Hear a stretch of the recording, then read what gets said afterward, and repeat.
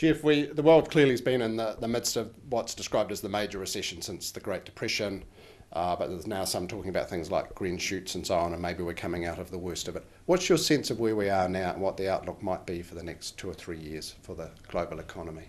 I'm sceptical about the green shoots. I think the macro imbalances in the world economy are still there. I think the toxic assets haven't been worked off. I don't think we can be yet sure that we're not just seeing a repeat of the 1930s. Which means that I'm pessimistic about the outlook for the next couple of years. Further on out, we don't know where we're going. Right. You talked about a radical restructuring of the world economy in your address, and could you elaborate a little bit more on what that means and what some of the implications of that might mean? It means the balance in global capitalism has moved towards new economies, China, India, some Latin American economies. The world economy and world markets have not made the structural adjustments needed to absorb those rapidly growing new economies.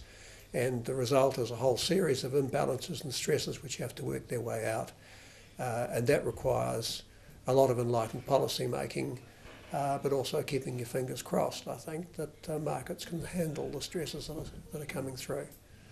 Yeah, Geoff, we've seen massive borrowing by the Western economies, trillions and trillions of dollars, ostensibly to stimulate it. Is this helpful? Will it make it worse? Or is it still in the category of really not sure of the implications of what's been happening? Well, it's given us 2 very good decades of high consumption and rapid growth and a lot of comforts of modern life. That's all been good and enjoyable. It's left a residue of debt and a poor outlook for the growth of consumption in the near future.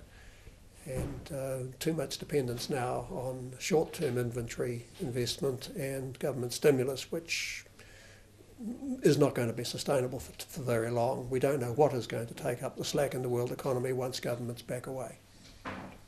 You also talked about the implications of some of these changes and the recession and generally tightening economies for individuals and perhaps their attitudes towards others and so on. Could you elaborate a little bit on what you had in mind around this aspect? Yeah, well, what I had in mind is that there are 3 separate crises running, and they're to some extent independent of each other. There's the financial crisis up above and the superstructure.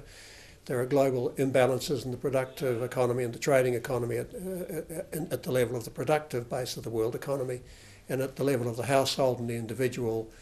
There has been a very low saving, high consumption culture at the individual level across the Western world, particularly the Anglo-Saxon countries, a high saving culture in Asia. Now the question of adjusting individual preferences and individual behaviour is coming upon us, and households are going to have to reorganise their balance sheets.